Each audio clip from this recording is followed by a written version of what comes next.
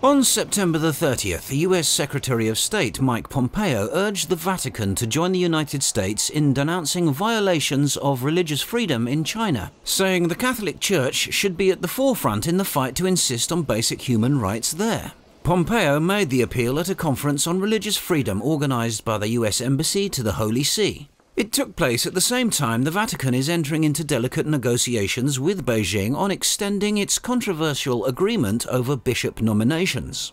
Pompeo called on the Catholic Church to stand up for its followers who are oppressed for their beliefs by the communist regime in China. Pompeo said in his speech at the conference, "Nowhere, however, nowhere is religious freedom under assault more than it is inside of China today. That's because, as with all communist regimes, the Chinese Communist Party deems itself the ultimate moral authority." Pompeo said the Chinese regime has desecrated and destroyed Catholic churches and shrines and imprisoned Catholic bishops, like Augustine Sui Te, priests and laity, including Catholic lay leaders in human rights movements in Hong Kong and other areas in China. Authorities order residents to replace pictures of Jesus with those of Chairman Mao and those of General Secretary Xi Jinping. A textbook approved by the Chinese regime for usage in vocational training schools across China has altered a passage it quoted from the Bible. Because the mission of defending human dignity, and religious freedom in particular, remains at the core of American foreign policy. Pompeo added that although the United States has spoken for those oppressed, used various measures to punish those responsible for the abuses and urged others to join it in this advocacy, its efforts are constrained by the realities of world politics. However, the Church is in a different position. Earthly consideration shouldn't discourage principled stances based on eternal truths. Citing the example of Father Bernhard Lichtenberg, a German priest who was imprisoned by Nazis and died in Gestapo custody for speaking out against the persecution of Jews by Nazis and helping the oppressed. Pompeo also reminded how Pope John Paul II played a pivotal role in igniting the revolution of conscience that brought down the Iron Curtain and challenged Latin American authoritarianism. I urge all faith leaders to exhibit a similarly moral, bold witness for the sake of religious freedom, for human dignity, and for peace. Christian leaders have an obligation to speak up for their brothers and sisters in Iraq, in North Korea, and in Cuba. The Chinese Communist Party has battered every religious community in China: Protestant house churches, Tibetan Buddhists, Falun Gong devotees, and more. Nor, of course, have Catholics been spared this wave of repression.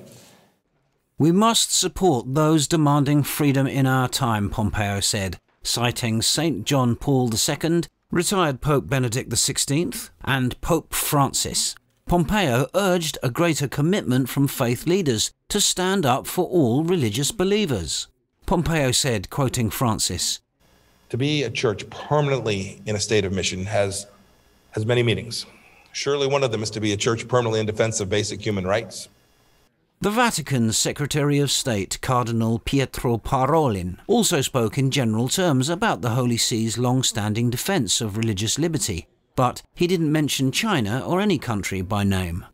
Earlier this month, Pompeo published an essay in a Catholic magazine, First Things, that sharply criticized the Holy See's plans to renew a 2-year-old agreement with Beijing and suggested that the Vatican had compromised its moral authority by signing the 2018 accord with Beijing that allows the Chinese regime to appoint China's bishops.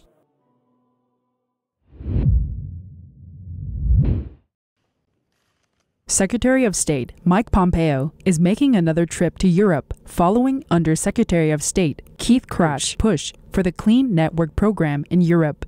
Before the trip, he told the media that the U.S. had officially ended its policy of appeasement with the Chinese Communist Party and instead launched a crackdown strategy targeting it, including building a global alliance to counter the CCP. Pompeo visited a NATO base on the Greek island of Crete on September 29, expressing support from NATO allies for dialogue between Greece and Turkey to diffuse regional tensions.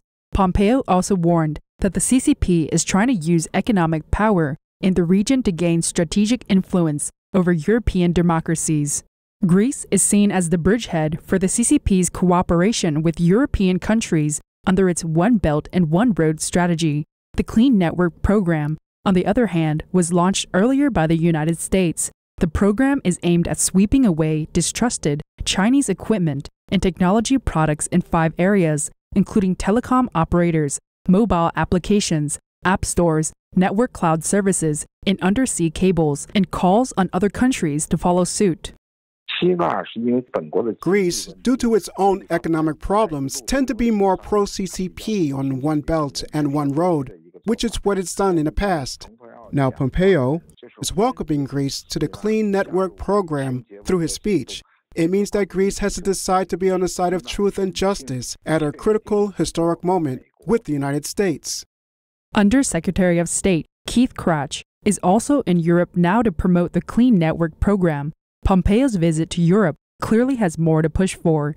Before his departure, he talked in an interview about the CCP's expansion in the Middle East and around the world. He elaborated on the U.S.'s decision to end the appeasement policy with the CCP and launch a crackdown strategy targeting it, including building a global alliance to counter the CCP. Describing this year as the first year of a new Cold War between China and the U.S., Xue Chi, a scholar on China issues, said the U.S. has always had an alliance strategy, and its progress depends on 3 factors. The first is that America's resolve is strong enough. Secondly, it depends on the continuation of the CCP's hardline policies. Then, the third factor, it depends on the Western countries' own choices of China policy. If policy wobbles like those in the European Union and Japan can be quickly adjusted, then the U.S. should be expected to make great strides in building anti-communist coalitions around the world. The attitude of Europe is now becoming clear. According to information released by the State Department, Britain, Czech Republic, Poland, Sweden, Estonia, Romania, Denmark, Latvia, and other countries have all said they will not use products from untrusted suppliers on 5G networks. Leading telecom operators in France, India, Austria, South Korea, Japan, and the UK have all refused to use the tools of the CCP's surveillance system.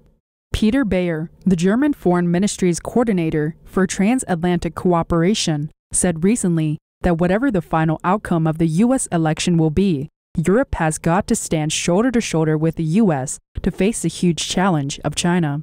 The Japanese government is planning to call on the U.S., Germany, the UK, and the Netherlands to work together on a new export control framework in 4 areas: artificial intelligence, quantum computing, biotechnology, and hypersonic technology, because once these technologies are exported to Chinese companies, they could be used for military purposes at the behest of the Chinese authorities. The Five Eye Alliance, initiated by the U.S., works very closely together. And here comes Japan, Taiwan, Southeast Asia, India, plus the whole of the European Union. There was already an embryonic form for the formation of the entire World Alliance against the CCP. However, the CCP state media have described Pompeo's anti-communist alliance as an anti-China alliance. China's foreign ministry spokesman, Wang Wenbin, criticized Pompeo on September 29, saying that day will not come. October 1st marks the 71st anniversary of the Chinese Communist Party's takeover of China, and at least 69 people have been arrested in Hong Kong as local police broke up scattered protests. Police made the first announcement of mass arrests at around 5:20 p.m. local time on its Facebook page, saying that at least 60 people were arrested in the Causeway Bay district for taking part in unauthorized assemblies. Among those arrested were 2 district councillors.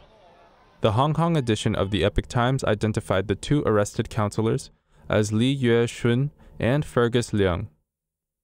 The police's second announcement came about an hour later, announcing that a total of 69 people were arrested in Hong Kong on charges such as participating in unauthorized assemblies, possessing offensive weapons, and other allegations. Causeway Bay was the proposed starting point of a planned march organized by local pro-democracy group Civil Human Rights Front, CHRF. Police banned the march, arguing that mass gatherings of people during the pandemic could pose a grave threat to public health. As of September 30th, Hong Kong has a total of 5,088 COVID-19 cases. The city has seen a steady decline of infection cases since early September, registering 65 cases between September 17th and 23rd, and 38 cases from September 24th to 30th. COVID-19 is a disease caused by the Chinese Communist Party virus, commonly known as the novel coronavirus. CHRF initially organized the march to call for the release of 12 Hongkongers currently being held in southern China's Shenzhen city. While traveling on a boat, they were intercepted and arrested by Chinese authorities off the coast of southern China's Guangdong province. Hong Kong media reported that they were sailing to Taiwan in a bid to obtain political asylum there. It is an annual tradition for Hong Kongers to protest Beijing's rule on October 1st, with activists noting that China's National Day is not a day of celebration, but a time to reflect on tragic events since the Communist Party seized power in mainland China in 1949, such as the Tiananmen Square massacre of student protesters in 1989. On the morning of October 1st, 4 members of the local party, League of Social Democrats, marched to Sai Ying-pun, holding a banner with the words, "There is no National Day celebration, only national mourning," and "End one-party dictatorship." Large numbers of police officers began gathering in Causeway Bay before 2 p.m. local time, which was the proposed starting time of the CRHF march.